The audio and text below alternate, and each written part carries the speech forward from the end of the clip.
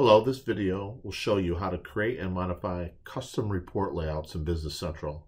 So by default, a report will have a built-in report layout, which can either be an RDLC report or a Word report layout, or both. You can't modify built-in layouts. However, you can create your own layouts that enable you to change the appearance of a report when it is viewed, printed, or saved. You can create multiple custom report layouts for the same report and then switch the layout that is used by the report as needed. So let's get in and take a look here. So we're going to go into report selections. And report layout selections is where we want to go. And this shows us all of the available report layout selections inside of Business Central.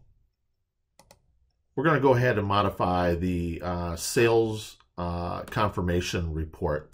But also note while you're in here, the company that I'm logged in as. So in my instance, right, I can have multiple companies. Right now I'm in Cronus, so I can control those layouts by company here if I'd like as well. So let's go in and we're going to look for my report. I could search by name, but I knew the report by the number, and this is the sales confirmation report. Now, once we're on here, we can come in to actions, and we need to go to custom layouts. And the custom layouts will show us all the report versions available for that report number. And by default, it's using this US sales order blue. So we're going to use this report. And I can't modify the built-in report, so we're going to make a copy of it first. So we can go to Process and Copy. And now that I have a copy of this report, we're going to download it and begin to work on it. And so to download it, we can go to Layout, and we will export the layout. And we'll go ahead and open that report up.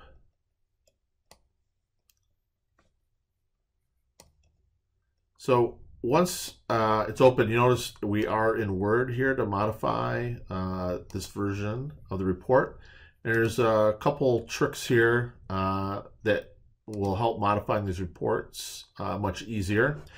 The first is we need to make sure that you have the developer tab here in Word. So to do that, you can come over to File, go down to Options, and in here we're going to want to look at custom ribbon. And over here on the left, let's look at this by all tabs. And under main tabs, you should see this developer tab here. And then you can decide where you want to insert it over here on the right, and then just simply add. So what that now allows for is this developer tab allows us to get to the different fields, right, related to this particular report. And so we can go ahead and click on the XML mapping pane, select the correct XML part. To do that, we select down here, we can see the report number. And now we can see all the fields that are related to our report over here. So a few tricks in working with these reports.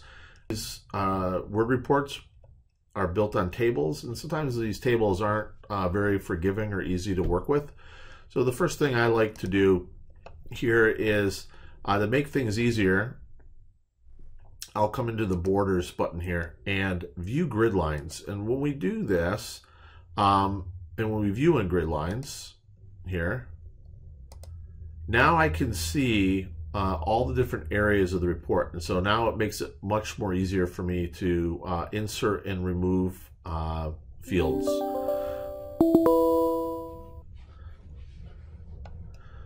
And so once we're in the report, now you can start modifying these particular layouts. And the first might be, you know, relating these fields back to the base report. So, you know, what is really customer address and what really is ship to address.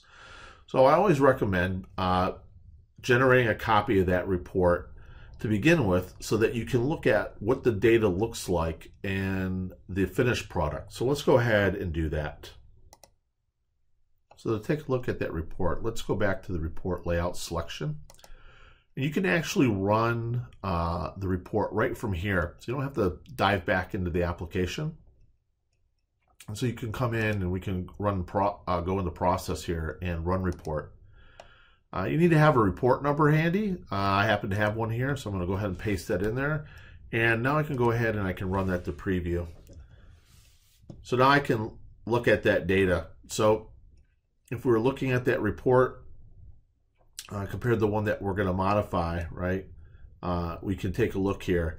And we'll just use this left side as an example. So you can see here, right, as the report starts to fill in, Alpine Ski House, so that's customer address 1, and the name or contact is address 2.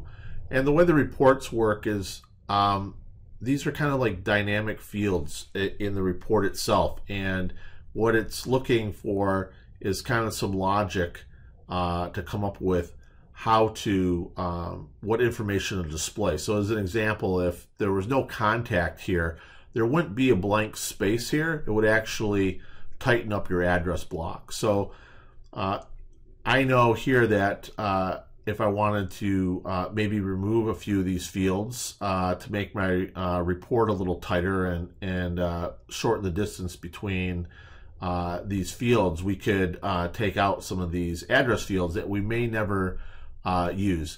In this case here, we're just going to come into the report and I want to add a field over here. I've got this extra space on the header and I'd like to add some more information there. So let's select a field and some data to put in there, and then we'll go ahead and take a look at the report. What might be helpful here is maybe have the bill to customer number on the report. So to go ahead and add that information in here, let's go ahead and select inside the field. And the first is we need to add the label. So this is the friendly label, right? You see on the form. And so we'll come up here, and I happen to know that this is like the customer or the bill to customer number label. And here we have it in our data set. You can select it, right click, and then we can insert that as plain text. And so there we go. And then the next, we want to go ahead and insert the actual bill to customer number. So let's select where we'd like that to be inserted to, and we do the same thing here with the bill to number. And so now we've got both the label and the data field. And here, just like everywhere else in Word, if you'd like to look at the format, you can see up here, this is what this report's formatted in. So maybe we like this this label to be the same, and so we'll size that appropriately, and we'll figure out here what the font type and size is here, and these are the same. And so now we've got this report formatted. I can go ahead and save it, and we're going to close it, and then let's go ahead and load that report back into Business Central. And so to do that, we're going to come back into our report, and here is the copy, the one that we want to overwrite. And so I'll select that, and let's go to layout and import layout, and we can select that. And I know that this will be in the list of my downloads. Here's that report. And now that report's loaded, we can go ahead and process it and look at it. So we can go to process and run report. And we'll have to put our report number back in and hit preview. Right, and so here's the report uploaded, and here's that bill to customer number and the bill to customer number data field itself here in the report. So that's a little about how to work with Word reports from Business Central, and how you can upload your own custom formats. And to make sure that this report is the one that is used every time a sales confirmation is printed, you just come back to your report layout selection screen, and where it says custom layout description, you click in there and come over to the ellipse, and here we can see here's that copy of the report. So we'll go ahead and select that. And going forward, when we run the sales confirmation report, this is the custom layout that will be used. Thank you for joining us today. I hope you found this video useful. We'll see you again soon with another Business Central video. In the meantime, please contact us if you'd like to learn more about Business Central.